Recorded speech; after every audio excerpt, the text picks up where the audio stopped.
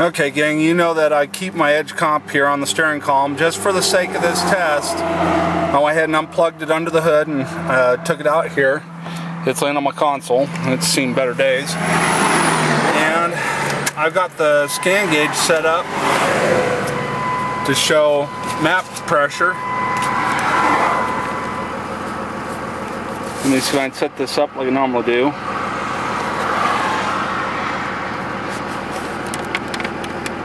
Let me tilt this critter. There we go.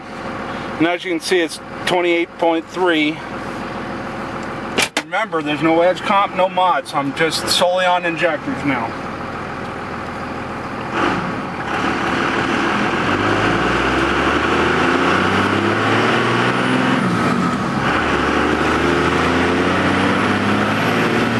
£20 of boost.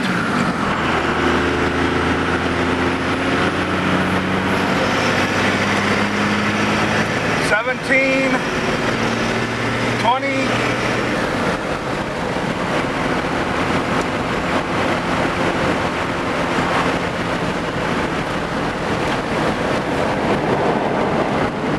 I'm going to shut the window so you can hear.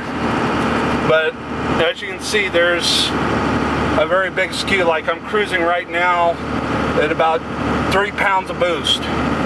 And I'm showing 32 on the gauge, so I know that number is totally erroneous. And like I said, there's no other electronic mods on there, so that's what the ECM's producing with just the sensor alone.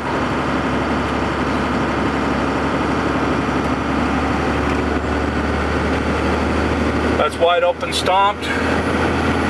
12, 15, 17, 20 pounds of boost doing 65 miles an hour, 21, 22, 70 miles an hour.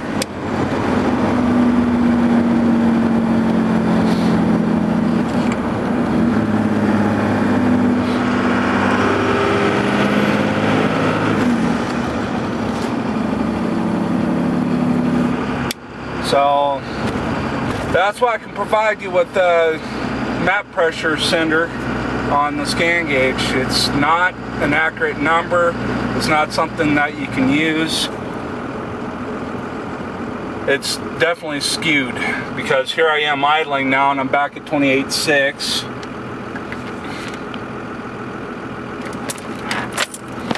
Got to turn me around here.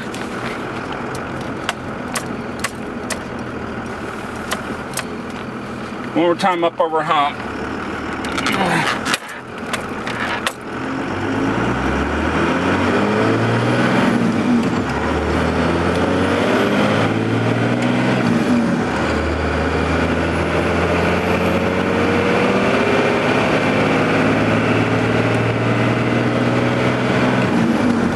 Definitely defuels without the box in place. It gets up around 23 pounds and dies on its face. No check engine lights without the box, so once again I'm cruising about 1.5 pounds, doing 6 miles an hour.